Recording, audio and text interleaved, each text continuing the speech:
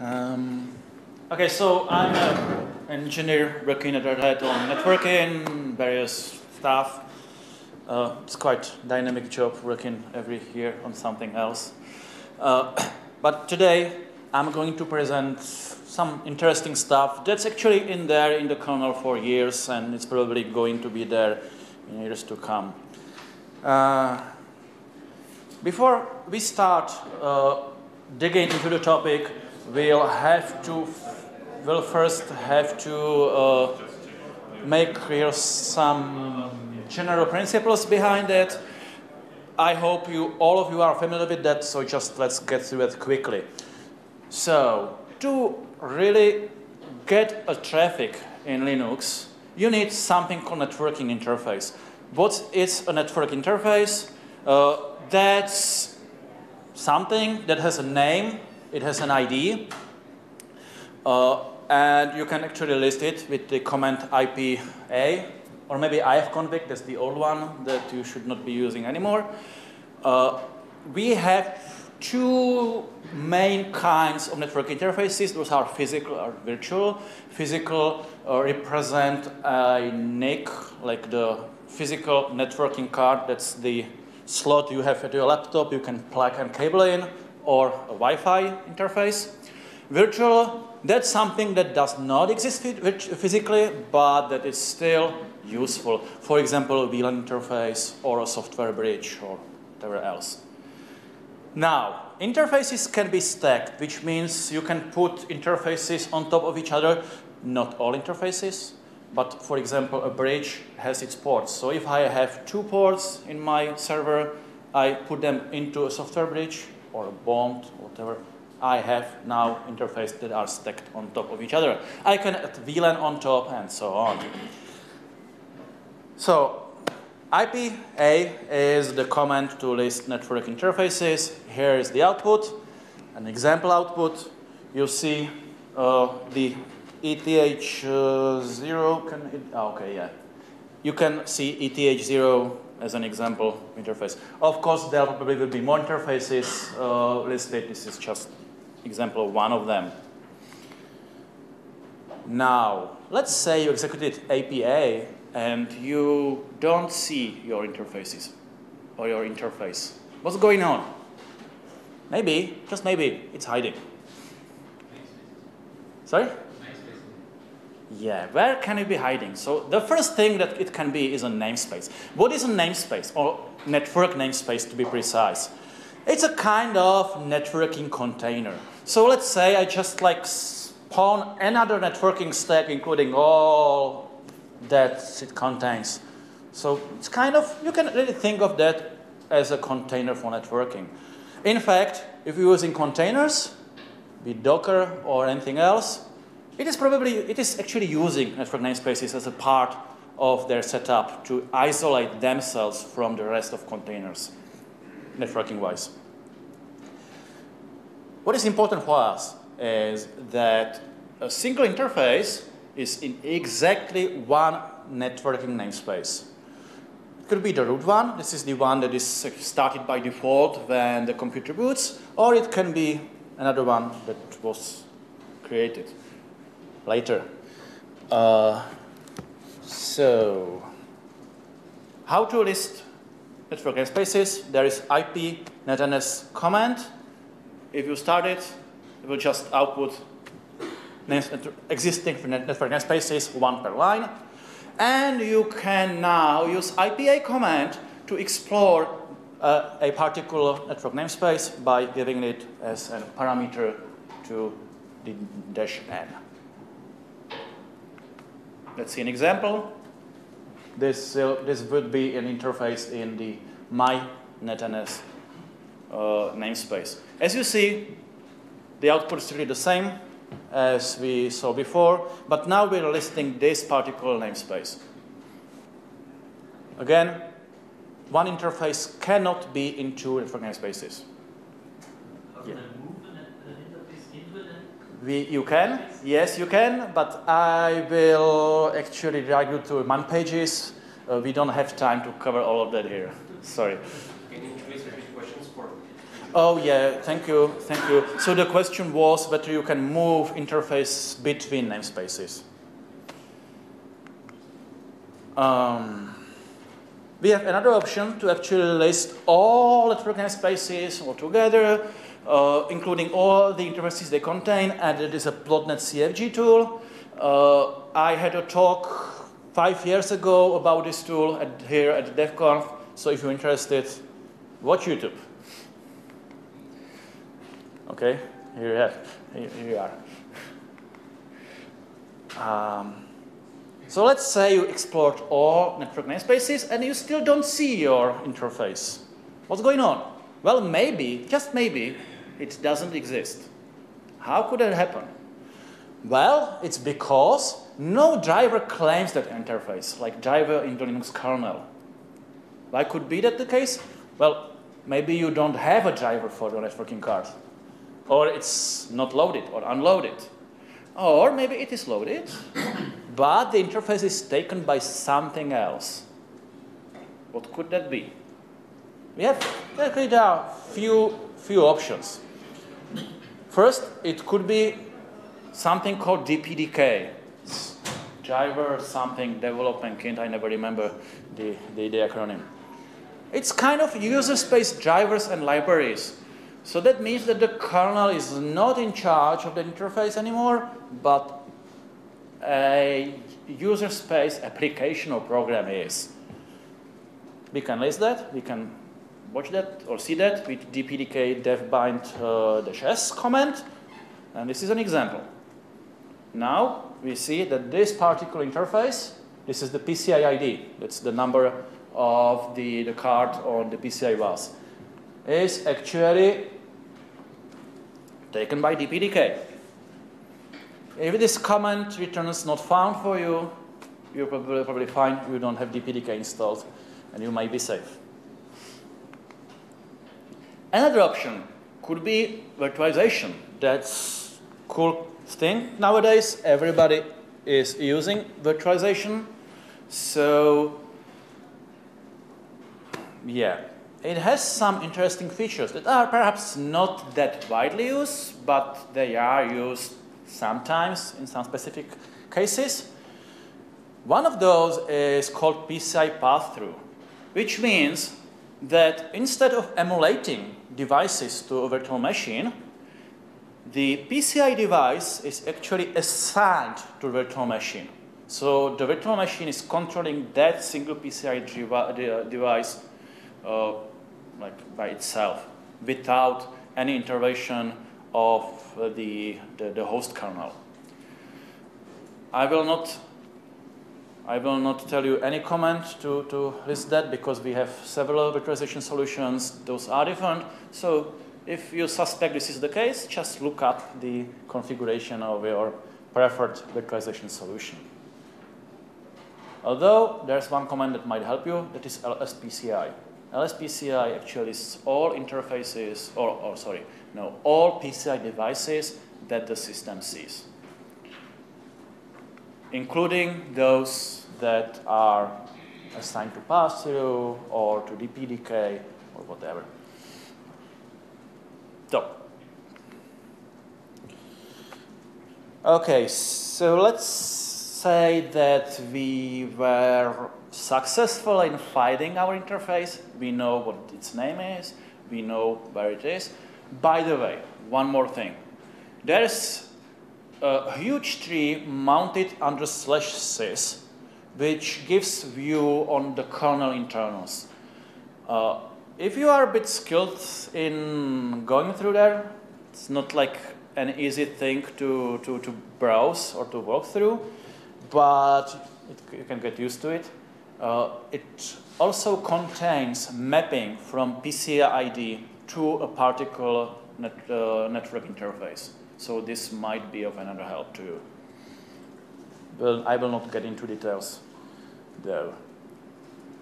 So let's say we have our interface now. So what happens now? Where are the packets going through? What can happen with them? Now, what I will talk about today is really a simplified view. So those of you who are skilled in networking, hi Dave, will, more than me, will have to excuse me. I'm doing some intentional simplifications in order for this talk to be more edible by you. I actually went into more details 2 years ago about how packets are flowing through the kernel. So if you are interested in still simplified but more detailed talk about how packets are flowing through the kernel, then again, watch YouTube. But so we're not going into the packet flow today through kernel. We instead focus on those points where the packets can be stolen, redirected, whatever. Here you have a simplified receive path. RX means receive in networking terminology. So receive path. There's a NIC. This is network interface controller. This is the hardware card you have. Then the packets flow to the driver in the kernel. Then packets are passed to something called traffic control, which is a feature of Linux kernel that we will talk about in a while. Then packets flow through the stack of interfaces, if there is one. Then finally they reach the TCP IP stack in the kernel. And then they reach a socket, that means your application. So what can go wrong on this long path? We will see. We have also the opposite direction, that is a transmit path. It's basically the same in the opposite direction. So socket, TCP IP, stack interfaces, actually I could insert them here as well, but this is not that important for us on the transmit part. Traffic control, driver, the card. So let's go through them one by one, starting with the receive path. First thing is the hardware, your networking card. It has some interesting features that you might not be aware of. First, a lot of, maybe even most of modern networking cards actually have an internal bridge, meaning a switch, switching packets. Why? Well, maybe they have multiple ports, you can plug in multiple cables in there, or maybe they don't, but maybe they can be actually presented to the computer as several different kind of physical cards. So this is called, the letter case is called SRIOV, and it actually allows the hardware, the NIC card, to present itself as several PCI cards to the operating system. And there is internal bridge, which is deciding to what this interface or what this PCI device the packets should flow to. How can we find out? There is LSPCI2, we already talked about it, and it could show us. Now I see this Ethernet controller has actually 2 virtual functions available. Now, how the bridge is configured in the networking card is really out of scope of this talk.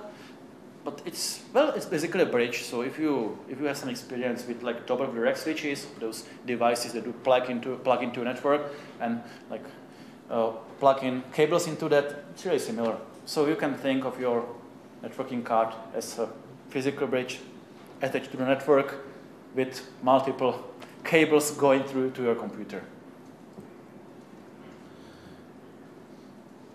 So what might be happening if you don't see your traffic? Maybe there are virtual functions, the SIROV device is configured, and maybe they are getting your traffic.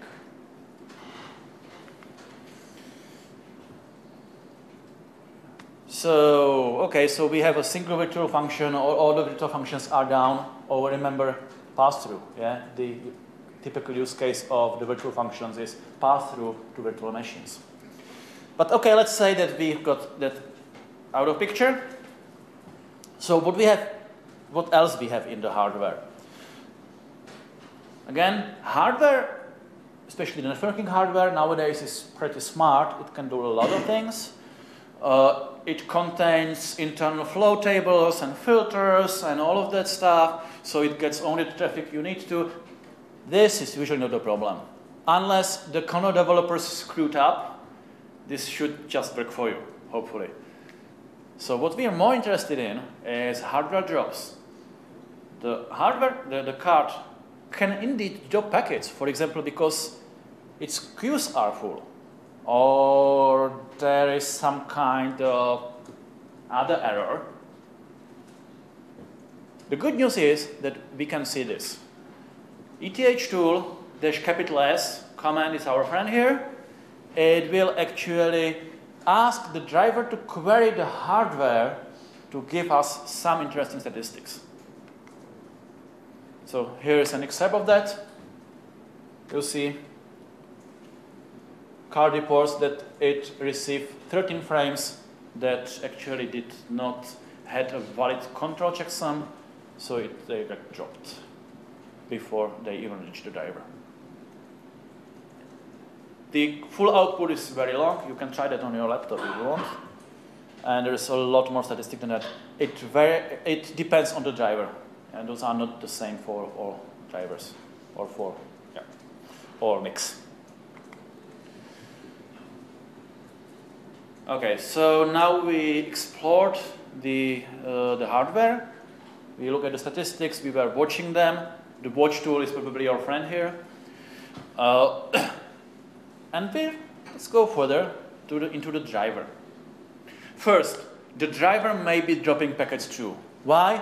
Because, for example, of memory pressure. We may be out of memory, or failed DMA transfer is another option. It's more for the transmit side, but yeah, happens. Various things can happen, like the buffers could not be mapped and so on. How can we find out? We have IP command with the -S parameter.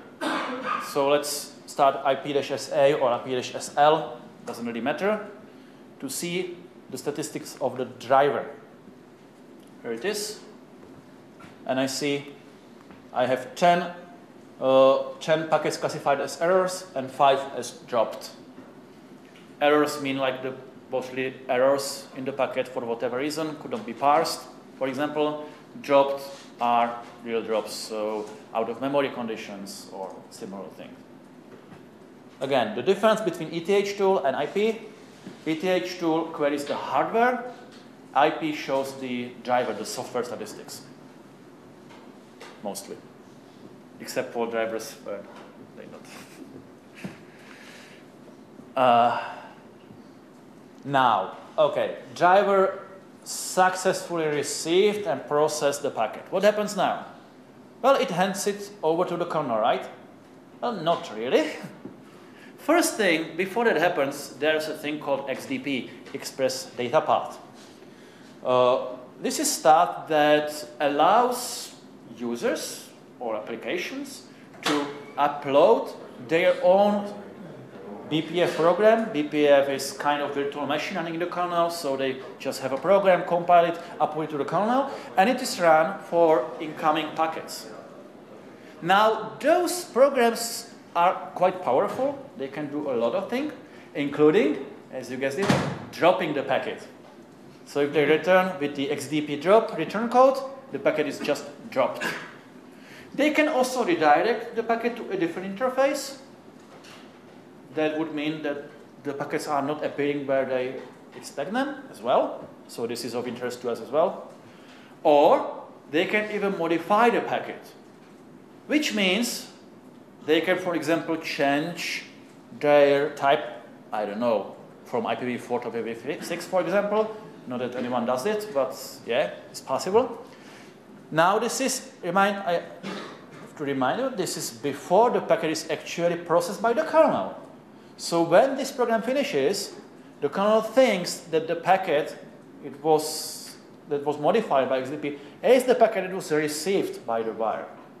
So if we're not getting the packets we expect, it's maybe because they were modified. How can you find out? There is a bpftool command that you hopefully all have installed on your machines. Most recent distributions have that. And recently it got a net command. So if you have a bit older distribution, you might not have bpftool net. If you do, you see this. Our ETH0 interface, the 2 in parentheses is the interface index, so like the number of the interface, has an XD program loaded with this ID. This is an internal ID that is used to identify this particular XD program. As you see, bpftoolnet is also listing some other BPF programs. So this is useful. We'll get to that later. Okay. Now, if you have an older distribution or just want everything in one place, IPA is your friend because it lists the XDP program as well.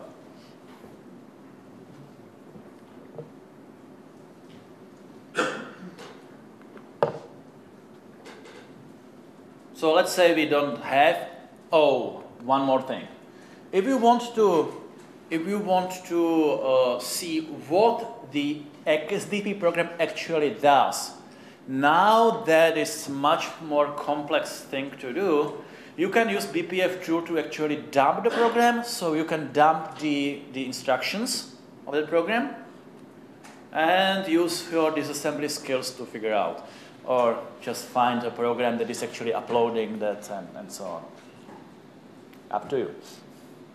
I just pointed you to the place where it happens, or may happen. Okay, now the packet is handed to the kernel. One of the first things that the kernel does is it runs it through the traffic control subsystem. This is controlled by a tool called TC. I talked about this tool like 3 years ago here at DevConf. So if you're interested into a lot of details, how it works, how it can be configured, then you can watch the talk. The TC tool it's quite powerful. It can do a lot of things. On the receive part, what is of interest to us is something called policing, which is basically a fancy word to applying some filters to traffic, so matching traffic by certain rules, and applying actions on the packets that matched. There is a huge variety of actions that can be applied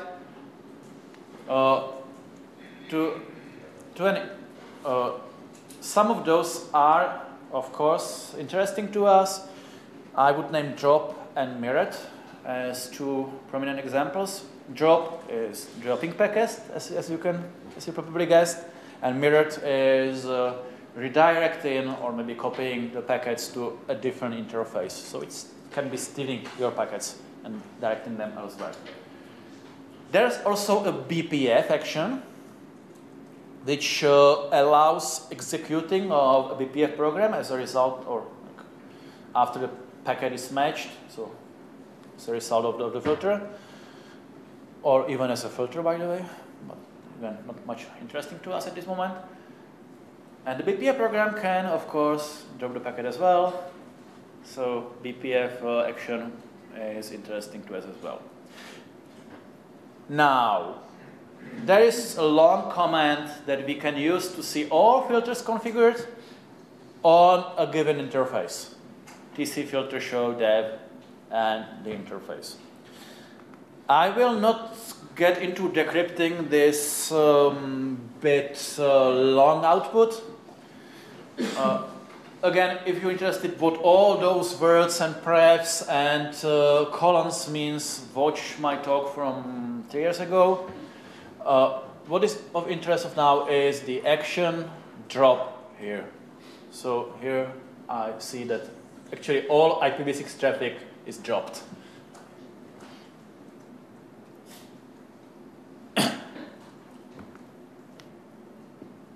Okay. Oh. And at this point, I also remind you, if we see action BPF or filter BPF, we might use bpf tool net command to actually list all TC BPF programs as well. Might be or well. Now, let's assume that we root out TC, and so the packet continues flowing into the kernel. Next thing it encounters, or can encounter, is VLANs. So the packet can have a VLAN tag in it, and we can have a VLAN interface configured, in which case the packet is not received on our expected interface, but instead is redirected by the kernel to the VLAN interface. Again, IPA is our friend. I'm using, in the example I will show, I'm adding a -D option, which lists some more details. Those are not necessary, but especially in case of VLAN interface, it shows some more details. What is important is here, the @ sign and iter 0. This means this is VLAN interface actually attached to this physical interface, and with this, all packets that have a VLAN header with this VLAN ID are sent to this interface. The -D option allows me to see this line. This would not be shown without it. So that's why I specified it. Okay, so if there's VLAN interface, maybe packets are appearing on that VLAN interface. Beware, VLAN interfaces can be in different namespaces, even in a different namespace than the main interface.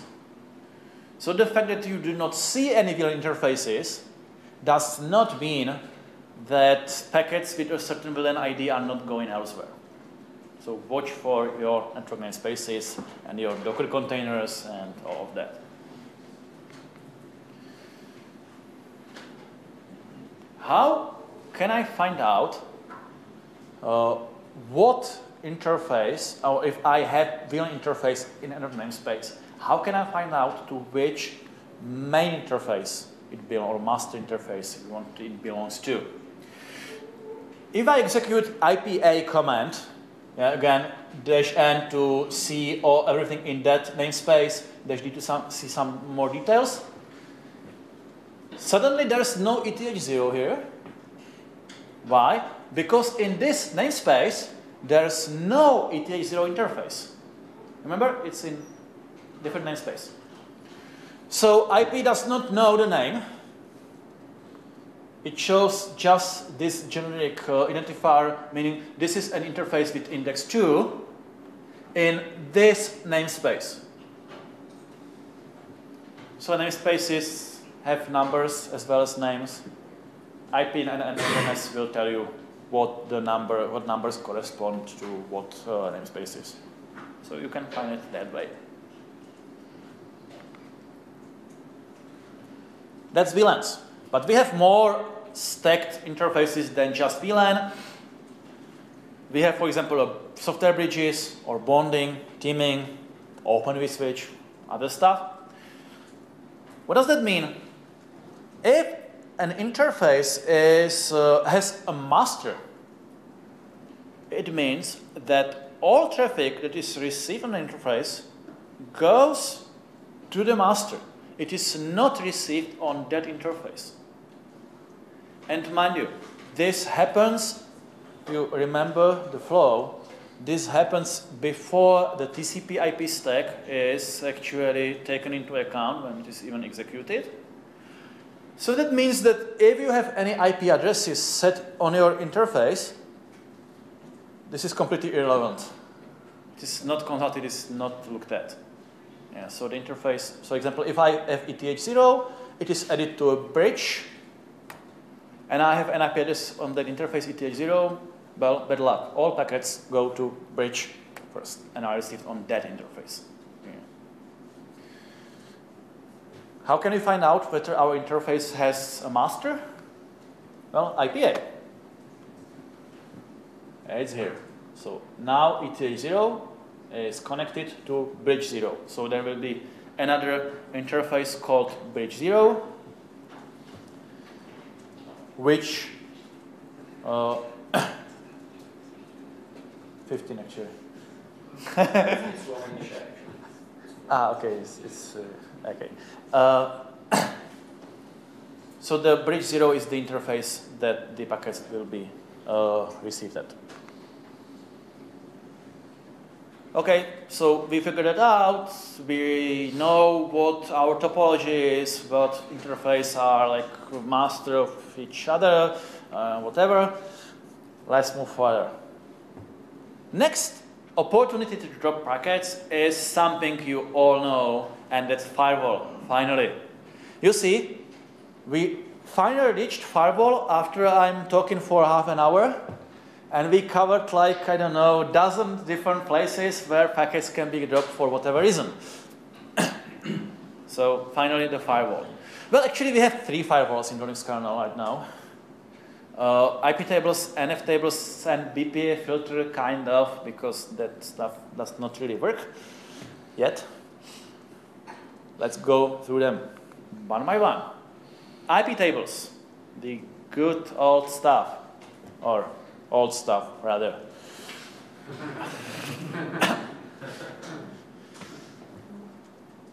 There are rules that you can list. You can configure, of course, and you can list. Iptables-L shows you all the rules that are configured. Looks like that. And you see, I have a rule that actually matches all packets and drops them. So maybe, just maybe, this is the, or probably it is, this is the problem. The firewall rules can be quite complex. There are multiple chains that can be jumped to and so on. So to untangle them takes some effort sometimes. Good luck with that. But yeah, at least we know that's something going on. There's actually one thing that can help us, and that's counters. If I add a -v option to Iptables, it shows some more details, including counters. So now I know that this rule actually matched 3 packets already. So 3 packets got dropped. And actually 0 packets were accepted as expected.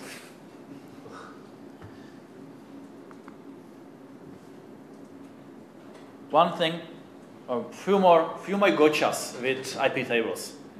First, you should pay attention to default policy. Yeah, this is this stuff. If there is drop here, it means all packet that did not match any rule will get dropped. Yeah, accept means obviously accepted. So even if I have no rules here and I have default policy drop, I will still not receive anything.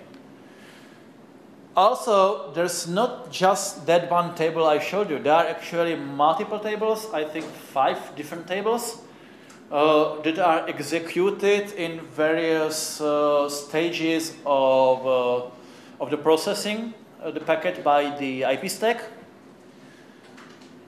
I can specify the particular table I want to see with -t. So it's filter, net, mango, role, security, just look at them all. I can use Iptables save, though, to see everything at once. So this might come handy. Although the original purpose is to use that for like computer processing, it is actually quite readable also by humans. nftables, that's the new stuff. That's the new firewall. The basic concepts are really similar. So we have tables, we have chains, and we have rules. The tables are really the same as with Iptables, so should be no surprise here. I can list all the tables that are currently configured, because unlike Iptables, nftables does not have fixed set of tables, so only some tables might actually be configured at a given moment. So I can see them with this command, and I can explore individual tables with the nftlist table and the table name. Or I can use one command, list rule set, which will show everything in nicely structured format. So this is an example. Yep. Table, filter, chain input, and here I am dropping all packets. Now, you might be asking, okay, that's nice, so how can I see the stats? The answer is, you could not, unless it was configured in that way, because in nftables, the counters are not present by default, but you can configure them. So you can actually modify the rules, add counters, and then see them. See the manual pages, how to know how to do that. Note that Iptables and nftables are not actually mutually exclusive. They can coexist, and actually both can be applied. So look for both. It was actually an intentional decision to allow smooth transition. So, okay, then I talk about bpfilter, which is a new experimental stuff. It tries to translate the Iptables commands into BPF, but in fact it's XDP. It translates it to XDP. So it's not really at the firewall level, at the TCP IP stack. I listed it. That was incorrect. It is executed at the XDP level. So that means at the driver level. So nothing to see here really. We were looking for XDP programs, remember, so we would see that.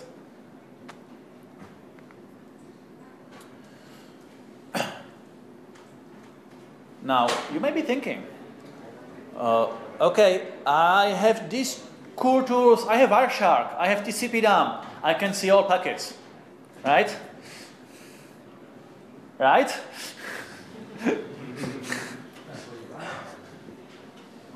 Well, not really.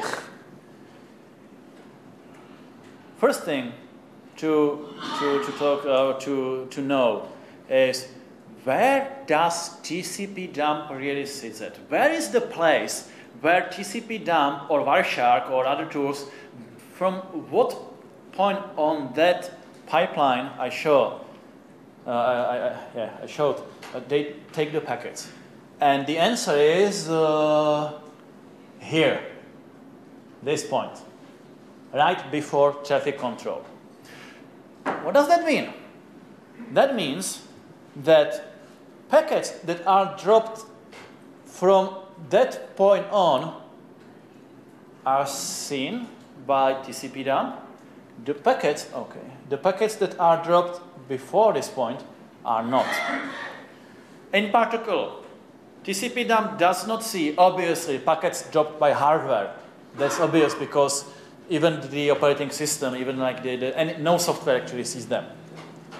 It does not see driver drops. So if there is a memory pressure or something, those packets TCP dump does not see.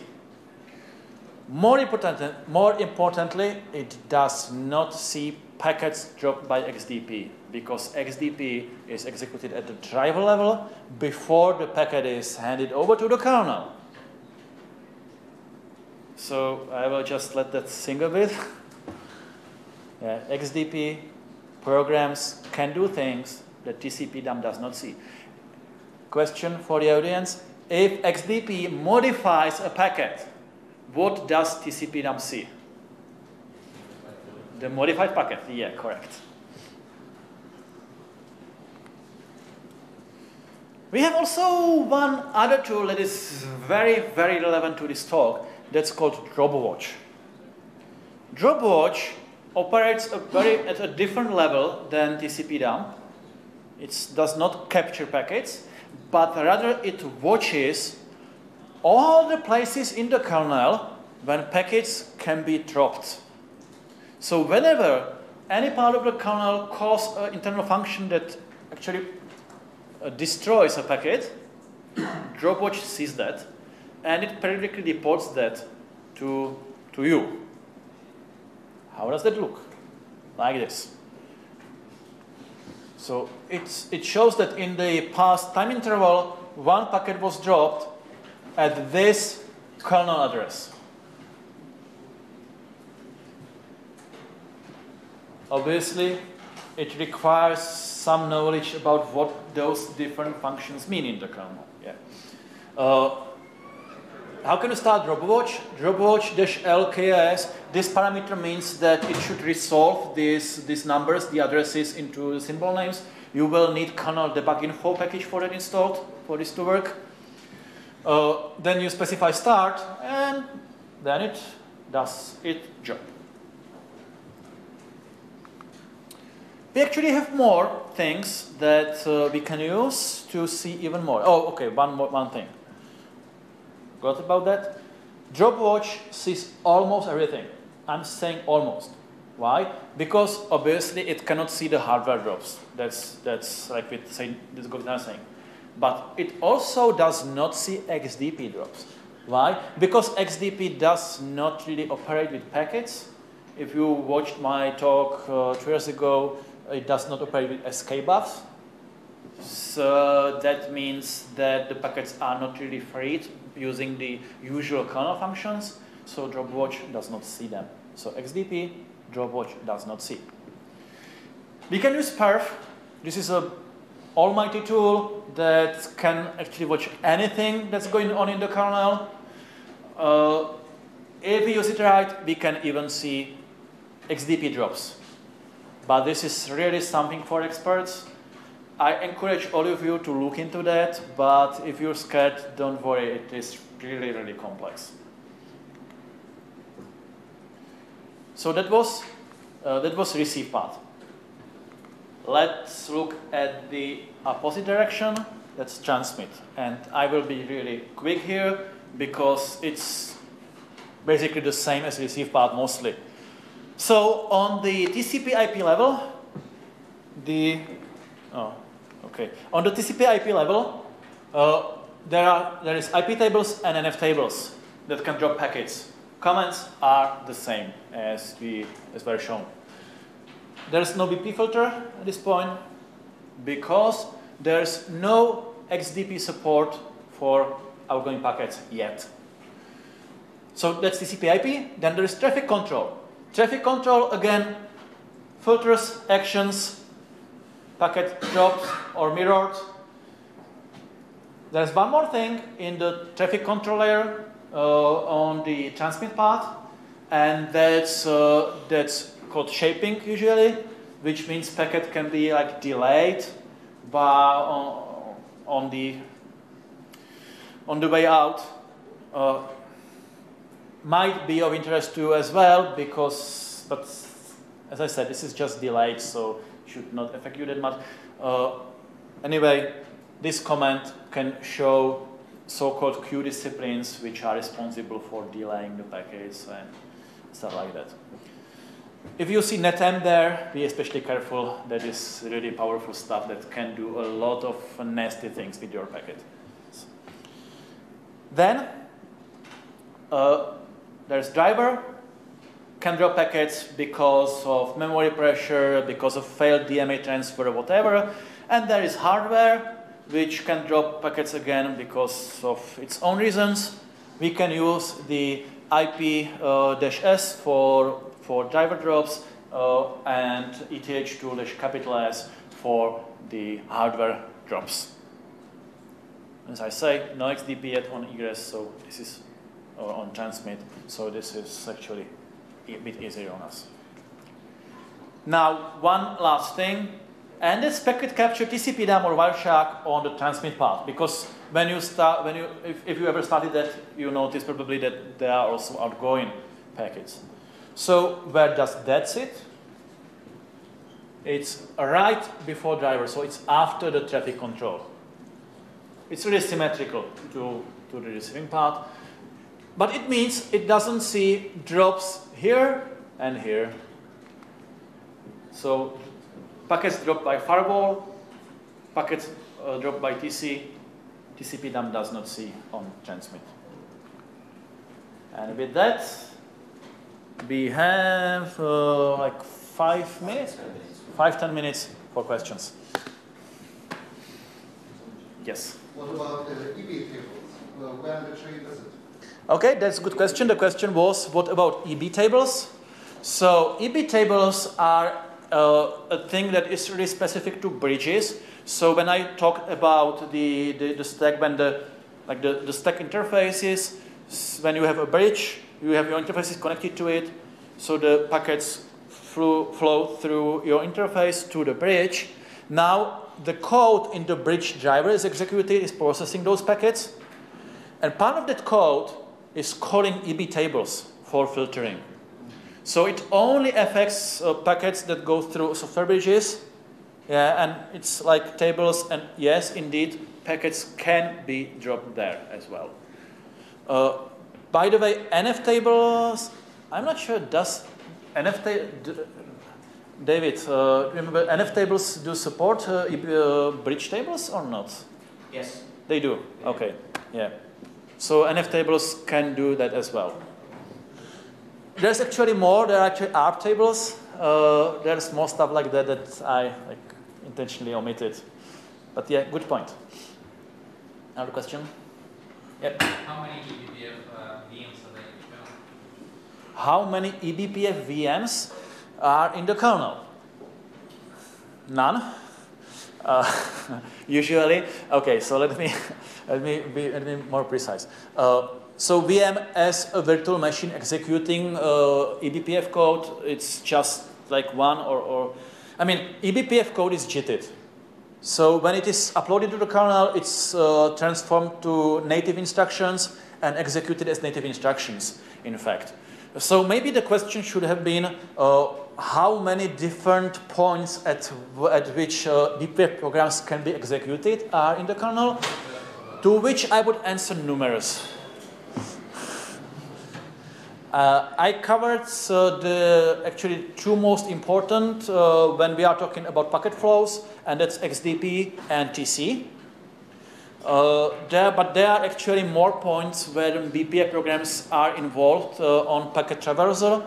Another one might be, for example, flow dissector. This is the code that is responsible for parsing packets, so figuring out what are IP headers, TCP headers, and so on.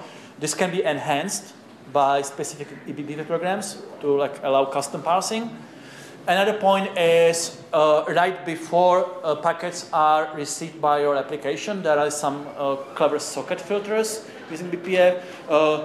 Or for containers, there's cgroup stuff, like control groups. So this is stuff that is used to limit resource usage and other usage by a group of applications. And then can be some BPF programs attached as well, which can control, for example, the way sockets are used by applications. Yeah. This is not exhaustive list. This is just examples that are relevant here. Okay. Yeah.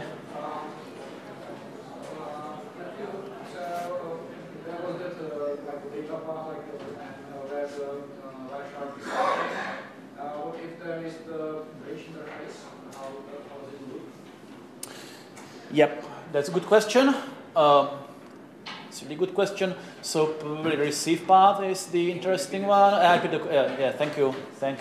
So the question was, when there is a bridge involved, what does TCP dump see? Yeah, or where it is attached. So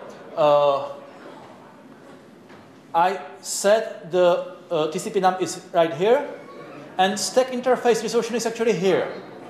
Yeah. So if I receive a packet on ETH0, it goes to driver XDP, then it's seen by TCP dump, then it goes to TC, and only then it is redirected to the bridge. So when I tell the TCP dump to watch ETH0. Yes. So when you start TCP dump on ETH0, it sees all packets received on ETH0 before they are handed over to bridge 0. Now, what happens when, so again, ETH0 receives driver, TCP dump traffic control. Now it goes to bridge 0, it is received there, and the it's actually looped in here.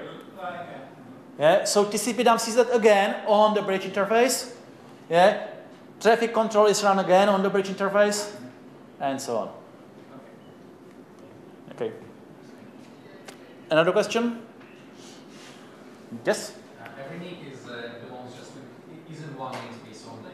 How does it happen that from other namespaces they can still talk? I did not get the first sentence. Sorry, you said what is one only? So every physical nick belongs to one namespace only. How does it come that the traffic comes out from other namespaces? Yeah, so the question is that I said that a single interface can be in a single namespace only. This obviously affects physical interfaces as well. How comes that packets flow into containers or other namespaces? Yeah, this is where virtual interfaces come into play. So you actually have to set up a virtual network. You have to set up more interfaces. So usually, how does it work is you set up a pair of virtual interfaces called VETH.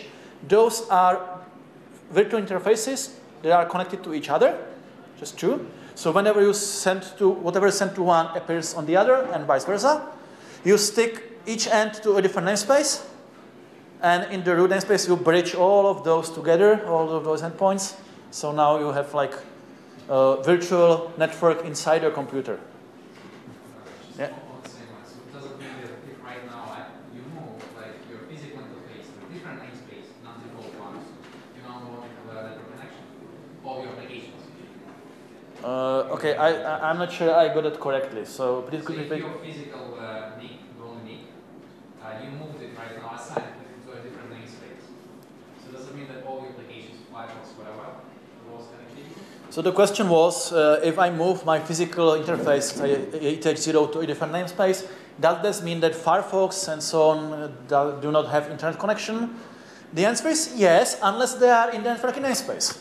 So you can move applications between, or okay, not really. Applications can be started in different namespaces, or they can actually move themselves between namespaces. So if they are in a space when there is not full network connection, or not network interface, they obviously do not have network connection. Because I'm pretty sure I do have a connection, but I don't know why. All my net needs disappeared, but I could still browse everything. So you're saying that you sure that there was a case where your all network interfaces disappeared and you were still able to browse the internet. This could be possible only if your browser would be in other networking namespace. You can actually find out from procfs, so /proc, /pid, /namespaces, I think. Yeah. Okay, I'm sorry, we're out of time. So if you have more questions, please meet here in the hall. So thank you. Thank you.